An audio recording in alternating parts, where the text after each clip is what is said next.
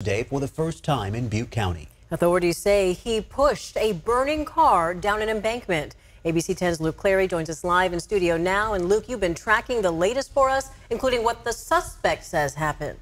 Well, Laura, he says it was an accident, that his car caught on fire and that he ran.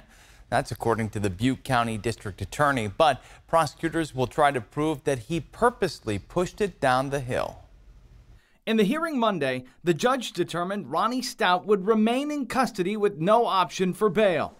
At the heart of the arson case, how did this burning car end up at the bottom of a gully? He claims this was an accident. Butte County District Attorney Mike Ramsey says the defendant has admitted to the crime up to a point. He had pulled his car off of the road and found himself in the grass. Fire started and he got frightened and left the area. The DA says Stout acknowledged that his car caught fire, but denies the accusation that he then pushed the flaming car down the embankment.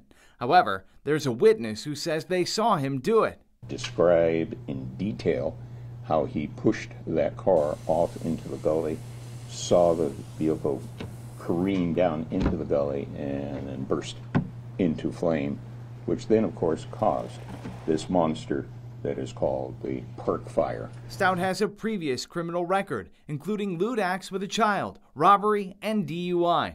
Arson of an inhabited structure would be his third felony, so he could be sentenced to 25 years to life under California's 3 strikes law. Witnesses also claim Stout was drinking nearby before the incident. This didn't have to happen. There's indications he was highly intoxicated at the time. And Ramsey said that if prosecutors cannot prove that Stout pushed the car, he'd still be facing an 11-year sentence. Today, Stout was assigned a public defender, and the arraignment was continued until Thursday, where Stout is likely to enter a plea.